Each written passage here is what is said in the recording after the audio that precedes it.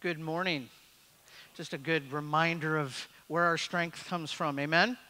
Amen. My name is Andy. I'm one of the pastors here, and just want to, before I begin, say thank you for being with us, especially if you're here for the first time or the first time in a long time. We're just so glad that you are here. Before we dive into the Word this morning, I want to bring your attention to one detail that happened during the summer. And I'm realizing that when we announce something that's happened in the summer, sometimes some of you are on vacation or you missed the communication or whatnot. And so I want to communicate to you once again that at the end of August, early September, we were received into the Rosedale network of churches.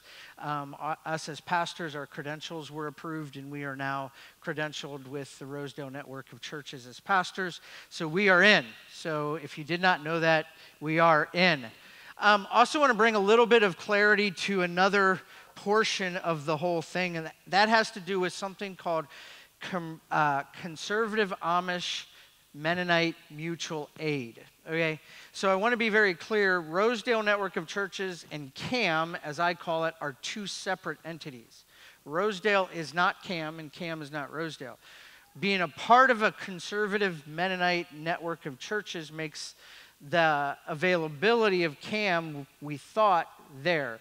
The issue right now is we reached out to CAM to come and do a presentation for you in regards to homeowners insurance, and they have communicated to us that at this present time they are not writing new policies for Sarasota because of the overwhelmedness of the policies. Now, we're going to revisit that at the first of the year, but that is where they are at right now. So I just wanted to be clear with you all on that. They are two separate things. Rosedale is, the insurance doesn't come through Rosedale. It's a benefit of being a part of that network, but there are Amish networks, there are Amish conferences, there are Mennonite networks, there are Mennonite conferences that all have benefits. So we're hoping and praying that that benefit will be extended to us in the future. They're hoping and praying that that may work out, but right now at the present time, and I'm going to be honest with you with what just happened in our city and the amount of CAM policies that are in an area just west of us, it might be a little bit. So, and trust me, for those of you that say, man, I really wish I would be a part of that,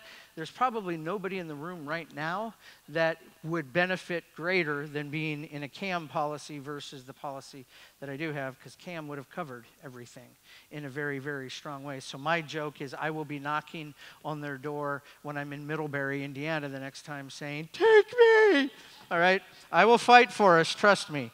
It is there, especially with what we're going through right now. So if there was any misinformation or miscommunication on that, you can even look it up. CAM has its own website. I believe it's conservative. If you Google Conservative Amish Mennonite Mutual Aid, or maybe it's just Conservative Mennonite, it's CAM for short. So you can look it up, and we have reached out. We are in communication with them. I know the rep from one of the area reps very well. He's kind of going to champion for us as well. So we'll keep you updated as that goes on. Hopefully we may have good news at our congregational meeting in December in regards to that. But trust me, I'm fighting. Anyway, all right, so in regards to the Word, if you would open your Bibles to Matthew 16, is that right? Something doesn't seem right about that. Let me look that up in my own Bible. Go ahead to Matthew 16 with me. For some reason in my mind, I was preaching out of John. Did I preach out of John 16 last week?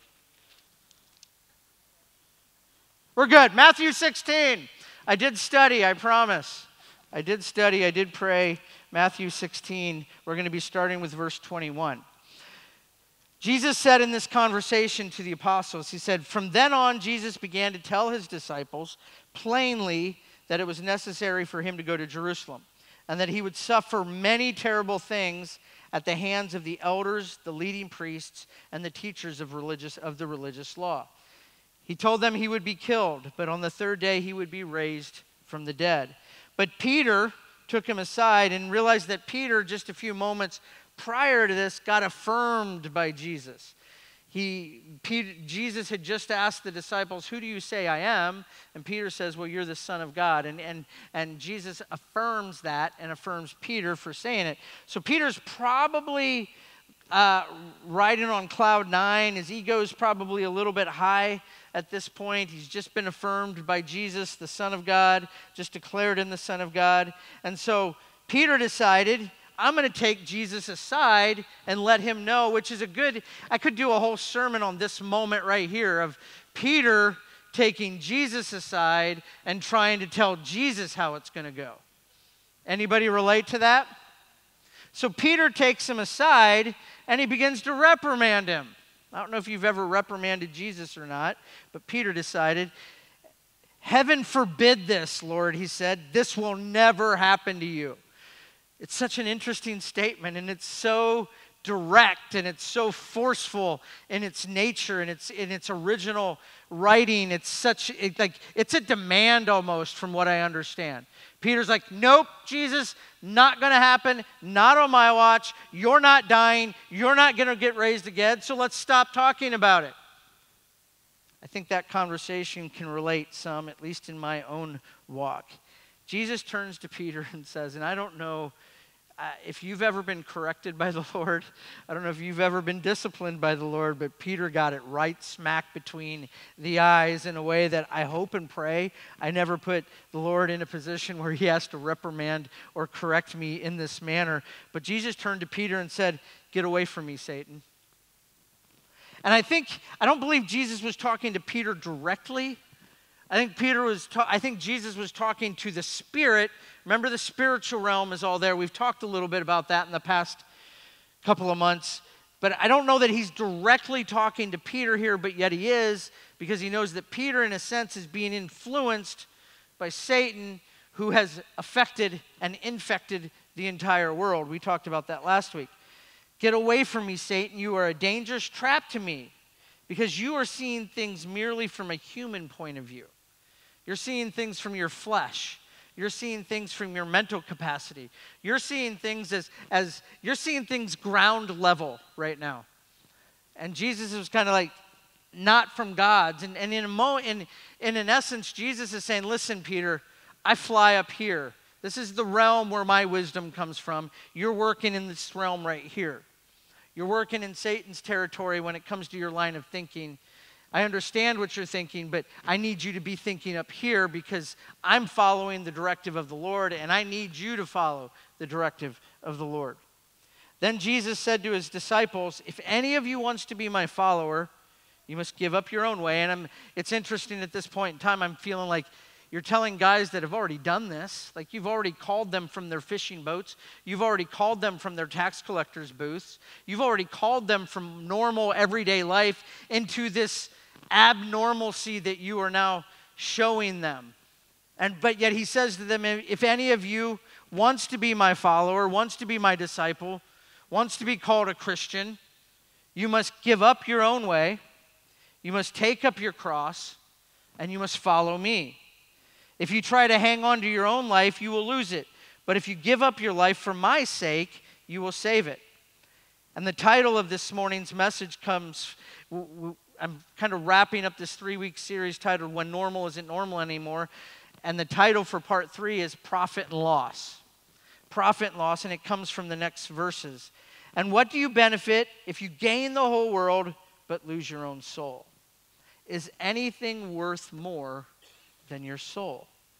For the Son of Man will come with his angels in the glory of his Father, and he will judge all people according to their deeds. And I tell you the truth, some standing right here, right now, will not die before they see the Son of Man coming in his kingdom. And the disciples got to see that. The disciples got to see Jesus die, be raised again, and become the King of Kings and the Lord of Lords, and take his kingdom back from the enemy. Amen? Amen. They got to see that. Last week we talked a little bit about the fact that we live in God's creation. We don't live in our own creation. Everything that we've ever created comes from the wisdom that God has given us to create it. Everything we've ever invented has come from the wisdom that God has given us to invent that. Airplanes, cars, any type of engineering that you see out there comes from the wisdom of God. It is his creation. It is his creation. But we also know that his creation is subjected to trouble and hardship. We know that from the fall of man, that the Lord cursed the ground that we walked on, and he said, from dust you came, and from dust you will return. So we know that all of creation, we read that verse last week, all of creation is moaning and groaning and aching for the return of the Lord. Anybody moaning and groaning in the room for the return of the Lord? Some of us are just moaning and groaning because we're getting old, and that's what we do. Me too. Me too. So we know that his creation is subjected to this trouble and hardship, but we also know that his creation is subjected to this trouble and hardship with hope. And it's not just any hope. Like, I hope my football team's going to win today. I have a hope. I hope that lunch is going to be good. I have a hope for this coming week. But this is a different hope. This is a different hope that we are subjected to. We are subjected to the hope of knowing and believing, and in the innermost sense of our being, of who we are, down to the deepest core of who you are. We know that our troubles and our hardships, our trials and our tribulations, we know that they will come to an end, no matter how bad things might get here on earth. So last week, it's interesting talking to quite a few of you this week how I piqued your interest, probably more so than I ever have with a coming sermon. I guess last week when I said we're going to talk about the American dream versus walking in the kingdom of God, I'm going to call it God's dream for you. So we're going to talk a little bit about the difference between the American dream and God's dream for you. And does the American dream hinder God's dream? And the answer to that is yes, it does. But the answer to that is no, it doesn't have to. So yes and no. Yes, the American dream can hinder what God wants to do through you and what he wants to do through you, especially in the kingdom of God. But it doesn't have to, because you can still be born and raised in this country. You can still live in this country all of your life in Sarasota, Florida, with the beaches to the west and the palmetto bushes to the east. And the oak hammocks out there. If you don't go out east and see the oak hammocks, they're beautiful. Go out to Gator Camp sometime. It's a beautiful, beautiful place out east. We live in a beautiful part of the country.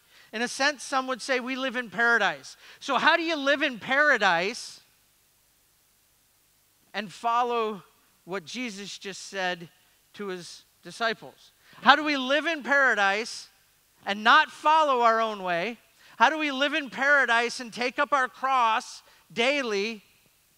And how do we live in paradise and try not to hang on to our own lives? Because we talk about, you've heard me talk a lot about dependency upon the Lord. It's real easy to be a Christian in this country and not have to depend on the Lord. Because we have enough. We have enough to fix our problems. We have the doctors to fix our problems. We have medicine to heal our wounds and to heal our infirmities. So how do we not allow Christianity to just be a belief and a practice? How do we actually follow God, take up our cross? Because you do know that statement to the disciples, take up your cross, you do know that Jesus wasn't the only person hung on a cross in the Roman Empire, correct? You know that, right? So that when Jesus said, hey, I'm going to need you to take up that cross, the Roman practice was to hang people on crosses just outside of the city limit on the major thoroughfare of whatever town or village that they did it in. So I-75 at exit 210, if we lived in the Roman Empire and you were guilty of something against the Roman Empire and they needed to punish you, they would hang you at exit 210 on a cross. In our day and age, they'd put you in an electric chair out at exit 210. And Jesus is saying to these gentlemen, you're going to do that. One of them got hung upside down on a cross because when they went to hang him, he said, I don't feel like I can be hung in the same way that Jesus was, so hang me upside down. It's an interesting thought. And it all starts right here. The calling of the disciples' walk with him came when he said, come follow me and I'll make you fishers of men. Come follow me and I'll deliver you from that taxation thing that the Romans have you doing. But here he gives them vision and direction for what he needs them to do. I need you to follow me. I need you to take up your cross. And I need you to give up your own way. So give up your own way, take up your cross, and follow me. That's what I need you to do. That's the calling.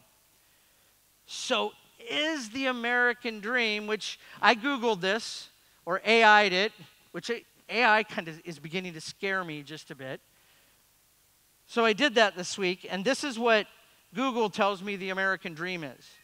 The American dream is the belief that anyone can attain their own version of success in a society where upward mobility is possible for everyone. I don't think there's innately anything wrong with that. It's opportunity. Okay, remember that, write that word down. Even if you're not taking notes, write the word opportunity down.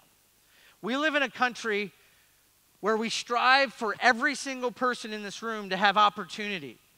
Now, I don't know that that's necessarily true, because maybe the same opportunities for us as, let's call us middle-class citizens, may not be the same opportunity for every single person in this city. The school you're sitting in right now is a good illustration of that. Not every family in this city has the opportunity to send their child to a private Christian and give them a private Christian education like some of you are able to do for your children. But the opportunity is there. So the American dream would say work harder. The American dream would say be more committed to it, and maybe you'll make enough to send your children to private Christian education, or own your own home, or own your own cars, or own your own business for that matter. The opportunity is there. I don't think there's innately anything wrong with that. If you look back to the reason the forefathers began to fight against the British, it was in large part because of the fact that we wanted the freedom we wanted the freedom from obviously taxation and the economy and all that, but we also wanted freedom to express our religious beliefs in a way that the church was telling them to express their beliefs in a certain way and taxing them, and they wanted to be free from that. They wanted the opportunity to worship God freely, without all of the hindrances and without all the guidelines that the Catholic Church, in a sense, or the Church of England at that time, was placing upon them. The American dream isn't a terrible thing, I don't believe. Examples of the American dream include owning your own house, starting a family, having a stable job, or owning your own business, for that matter.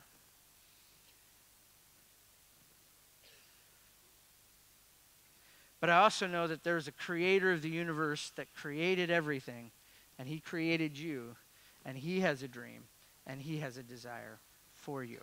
I'm going to share this morning some inner things that are happening inside of me, and I ask for a little bit of grace as I share this. I'm going to be vulnerable in front of you for a moment because of the season in life that we were in. I had a question asked of me Friday that was a really, really good question that has really made me think through the question since it's been asked on Friday morning. So Friday morning, I'm out at the house, and there's some ugly bushes that needed to go long before the storm went. And so I decided, since the storm killed about half of them from the bottom down, where I started beginning to rip them out. So I'm out there kind of working, and kind of just normal Friday for me would have been at the house. I would have been doing yard work. I would have been spending the morning working on the house, and might have jumped in the pool because I was sweaty and hot and all that stuff. And so it was weird. I was there, but I had to drive there. I had to work, and then I had to get in the truck and go home and take a shower somewhere else. Leaving our house is the struggle right now. For some of you who've asked this morning, it's not the condition of the house. Ironically, it's having to leave it. It's having to drive out of our neighborhood and leave our home behind. So as I'm working Friday, a few neighbors just stop by and whatnot, and I end up with a couple of neighbors, and we're talking about different things, and we're sharing different stories. We're comparing notes on where we're at. The question right now in our neighborhood is, do you got drywall yet? Do you got drywall yet? You got drywall yet? I told somebody the other day, I got drywall and paint. No, I didn't. If you say that, everybody looks at you like they want to punch you. What do you mean you got paint already? That's just the world we live in right now, and it's the conversations we're having. And so we're talking about each of us are kind of giving an update on each of our houses. And a friend of ours that go to Abundant Life that live around the corner from us, he pulls up, and then one of the other contractors who's been working in the neighborhood, he's a Christian, and he pulls up, and we're just kind of sharing, and the other guys move on. I found sometimes when you're a pastor and you're talking to guys and you bring up Christ, they back up from you a little bit. But then if your friends show up and you really begin to talk about Christ, they take off. Like, phew, I'm gone. So that kind of happened. And so, interesting enough, the friend from Abundant said, Andy, I have to admit something to you. I said, what's that? He goes, when you would preach at Abundant, man, I loved your passion. And he said, but sometimes your passion would overwhelm you and you would cry. And I'm like, yeah. And he goes, so I would pray to the Lord, like, give me the same passion Andy has. Just don't make me cry. And he goes, well, I have to admit, do you ever just sit in your house? He goes, from time to time lately, I've just grabbed a bucket and I've sat in my house and I've cried. And we talked about the grieving that's inside of us. And as we talked about the different feelings and the different emotions that come and go through all this, he goes, Andy, should we have this emotion towards our stuff? Like, is it right to be feeling? Like, is it right to be grieving? Like, there's a grieving inside of us. It's not necessarily the same type of grieving that has happened if you've lost somebody. Like, my brother and dad passed away 2 years ago, and so there was a grieving that we went through for that. This is a little bit different, but yet it's still a bit of a grieving. And he asked this question, like, should we be holding on to stuff so tightly that when it's gone like this, we grieve and it tightens and whatnot? And I'm like, that's a good question. That is a great question. I don't know if you know this or not. I was reminded, I got a text last Sunday afternoon after preaching from somebody in the church that wasn't able to be here, but she texted me a reminder of the fact that the very first sermon I ever preached to you in this room was the Sunday after Irma hit. And I called the sermon Thoughts from the Storm. When she reminded me of the sermon in the text, I looked it back up, and I'm like, sure enough, there it is. And my points that Sunday from that sermon, I have to look it up here. I had it pulled up. Give me just a second. Here it is. So the reminder of the sermon, this is what she said, Andy, you preached on thoughts through the storm because it was right after a hurricane had been here. You preached 3 things that we need to do when we go through storms in our life. You need to be honest. You need to ask help. And you need to question sincerely. Those were my 3 points. After it was just, that you guys remember Irma came through and made a mess of the whole city. Our house came through just fine on that one, which is another question about our neighborhood and all that. Be honest, accept help, and question sincerely. Those were the points. And I remember, as I looked at my notes from that sermon that time, I remembered telling you all the conviction that the Lord had placed on my heart during that week was that I wasn't necessarily concerned about safety and health. I knew we were going to be fine. I was concerned about my house being damaged. I was concerned about the roof, because at that point in time, the roof was older. I was concerned about having to replace the pool. My concern was about my stuff. And so here we are. This would have been I looked it up. This would have been 2017. We came to Bayshore in 2018, so Irma hit in the end of summer of 2017. We had been in the house for 2 years because we had moved into the house in 2015. And here I am preaching this series because I have lost exactly what I feared would get damaged after Irma. That's a crazy thought. And then the friend asked me the question, should we be grieving this much over our stuff? And I'm going to try to answer that question this morning with Matthew chapter 6, verse 33. That might be wrong on the screen. Does that say 33? Yes, it does. It's wrong in my notes. Seek ye first the kingdom of God and his righteousness, and all these things shall be added unto you. So to answer the question, is the American dream stifled? Is it possible to walk and serve the Lord in the manner in which he's called us to with the American dream over us? I think the passages that we've looked at, go back to Matthew 16:24 for me, Jace. said, then Jesus said to his disciples, if any of you wants to be my follower, you must give up your own way, take up your cross, and follow me. So basically what Jesus is saying here is you need to surrender your life. You'll notice I termed the next one, take up your cross. You need to live out an unwasted life. And we need to follow his will for our lives. That's that in an essence, that might simplify it too much. I'm sorry if it simplifies it too much for you.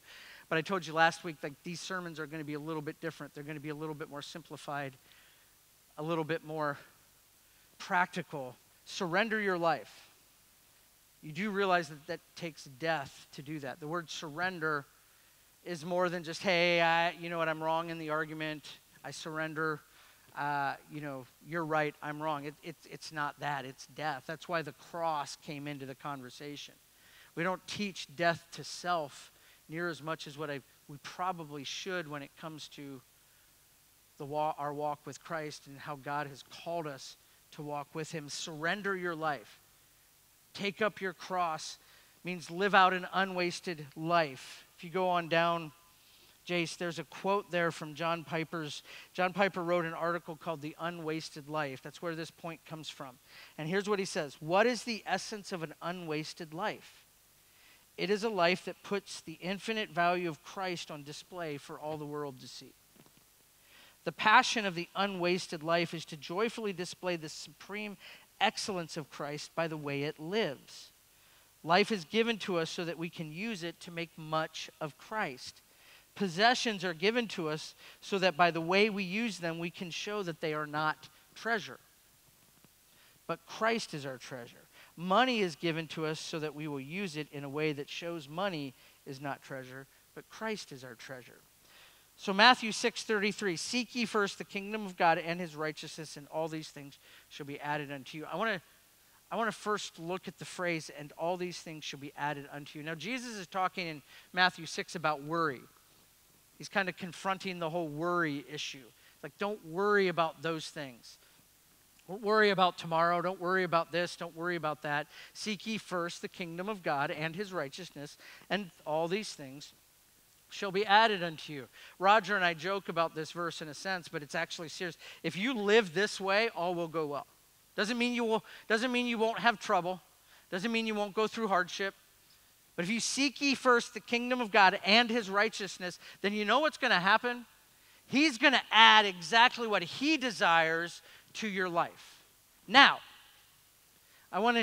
we talked about the word opportunity, correct? Right? Remember the word opportunity? Talked about that word. I want you also to write the word capacity down. So here's the interesting thing about life. It's not fair. Life isn't fair. I wouldn't let my boys say that isn't fair in our house. Because you know what? Sometimes I would bless Austin more so than we would bless Caleb.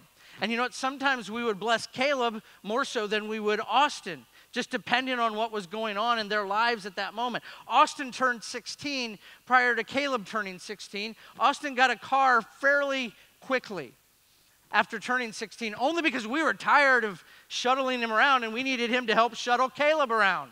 So necessity came, we got him a car quicker. Caleb comes around, we're like, we'll get you a car when we feel like it.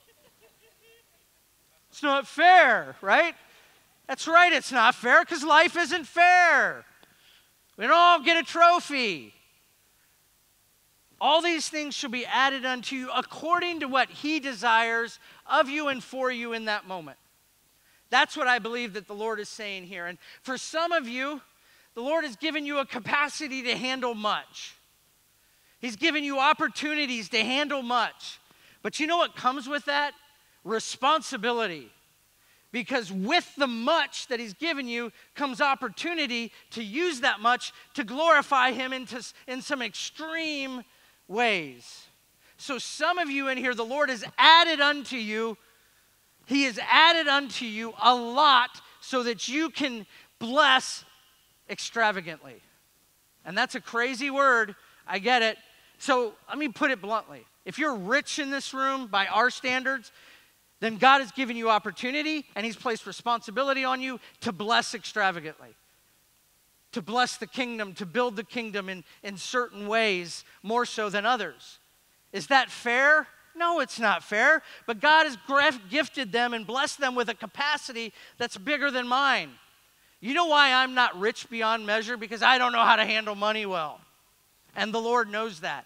You know, we say the question all the time, can we trust God? Like, can you trust God? Do you trust God?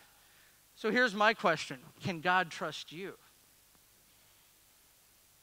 It's a little bit more difficult to answer, isn't it? Seek ye first. So God's desire for every single person in this room is that you seek him first. And as you do that, he's going to add to your life according to the calling, the capacity, and the managerial skills he's given you to manage that. For some of you, he's blessed you with the gift of giving. And so because he's blessed you with the gift of giving, he needs you to have more than others. For others of you, for others of us, when it comes to money, because honestly, when we read this verse in our mindset, I think that's where the American dream gets a little bit scary and can clog our filters up just a bit. Because in our society, success is measured by what?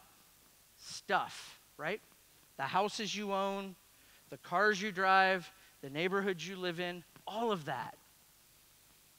And for some reason, the Lord decided to take 60% of that from Danielle and I. And what the Lord is telling me in this season is, I will reveal to you, I will rebuild back for you as long as you seek me first in this season. So, is it right for me to be grieving the loss of 60% of our stuff, 60% of our house? Is it wrong for me to be grieving the fact that I can't go home? Is it wrong for me to be just a tad bit bitter because you all get to go to your homes after this is over? You all get to go spend your afternoons at your houses, in your homes, most of you. Is it wrong for me to be just a little bit bitter about that? Because I am. Because life isn't normal for me. And for a good percentage of you, it's still normal right now. And is it wrong for me to grieve that feeling just a bit? And that's what the Lord is working out in me right now. And it's a tough, tough lesson. It's a tough pill that we're having to chew.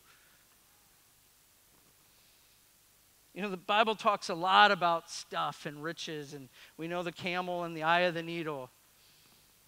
You know, in Luke 12, I think Jesus said it perfectly, to whom much is given, much is required. And every single person in this room on a global standard, or on a global scale has been given much. As we led missions teams into Brazil and Panama and Costa Rica and Nicaragua, we ended up in some indigenous areas of those countries, back jungle areas of those countries. For Panama, we had to take longboats down these canals. It took 3 hours riding in these longboats to get to this indigenous village. In Brazil, we end up on a village that's built on top of a dump. If you remember when Rothenbach was the city dump or the county dump, imagine a village of cardboard boxes built and children living in those boxes with their parents. So by global standards, we are rich. And should we feel guilty about that? Absolutely not. We should feel responsible to use what God has given us. And when he calls, and here's the thing, here's what I believe. Those of you especially with more, let's call it capacity, you're more entrepreneurial than most, and your businesses are successful, and you've just been very successful in life. Here's what I would say to you. I would say, seek ye first the kingdom of God. And when he calls you, when he says, listen, it's my will for you to use some of that to build the kingdom, then do it. And for those of us that capacity is a little lower, maybe we're a little more middle of the road, I would say seek ye first the kingdom of God. And when he calls you to use some of it to build the kingdom of God, you do it. And for those of you that you're sitting here, you're like, okay, so I'm probably on the lower tier of capacity and lower tier of things being added to me. I would say seek ye first the kingdom of God. And when he calls you to use some of it to build the kingdom of God, you do it. Because that's living out his dream. That's following his way. And his way we know is higher than our ways. Because if we seek him first and his righteousness and all these things, the stuff that he desires for you to have, he will give to you.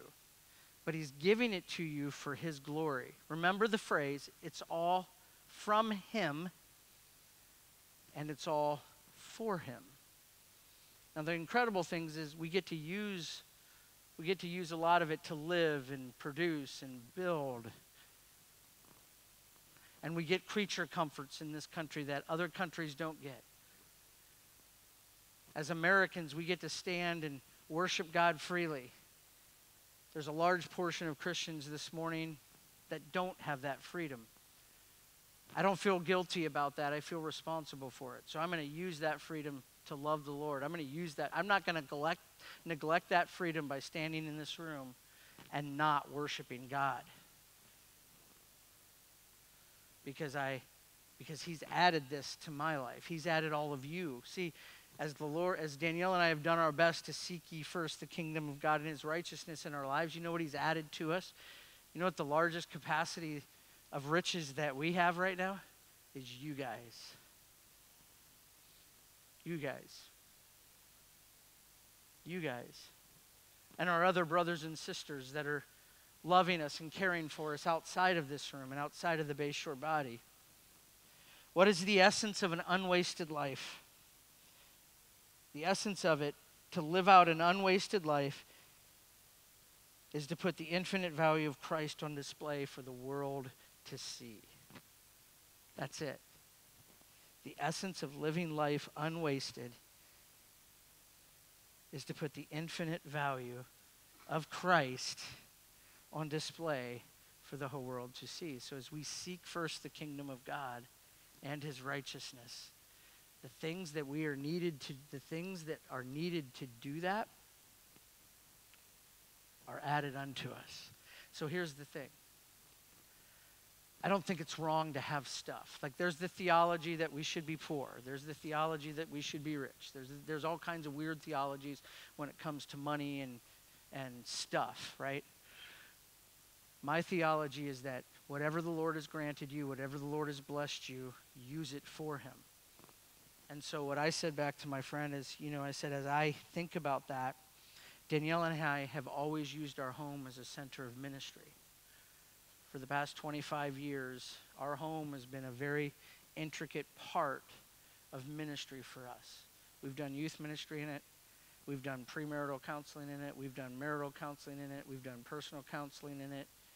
We've had people over. We've had prayer times in it. We've had worship times in it. And we've owned 3 different houses, and all 3 have become an intricate part of our ministry and this home, and that's not going to change. As our home is rebuilt, it will be the same thing again. Some of you have experienced that in our home. You've experienced premarital or marital or some type of counseling. You've experienced leadership team meetings. You've experienced prayer times. You've experienced all kinds of different meetups in our home, especially right now because we don't have the building. So whatever the Lord has added unto you, he's added unto you to display the infinite value of Christ and to be used for him. So I had to check my spirit because I could easily say to you, well, I'm grieving because I've lost my home and I don't have that center of ministry anymore. And there's a part of me that's probably right. But I can't stand in front of you and honestly say I'm not grieving because of the stuff that I've lost. There is a bit of grieving, and I think that's where the American dream kind of inches its way into our heart and our emotions. And I think that's part of it for Danielle and I and the boys. I think part of that for us is the lesson of not holding on to things so tight in our personal lives and in ministry. So living out God's dreams, surrender your life, live out an unwasted life. One of my biggest fears is that I don't do the wrong things. One of my biggest fears is that I do things that just don't matter. I want to be involved in things that matter to the kingdom of God. And the incredible thing about all that, church, is he's called me to do it in a very beautiful place. And I am so thankful. I tell people all the time, God would have to burn a bush to get me to leave Sarasota. And that's not just simply because it's a beautiful place. It's just I love the people. I love you. I love the people of Sarasota, and I want to see the Lord move in this region. So worship team, if you would come on back up.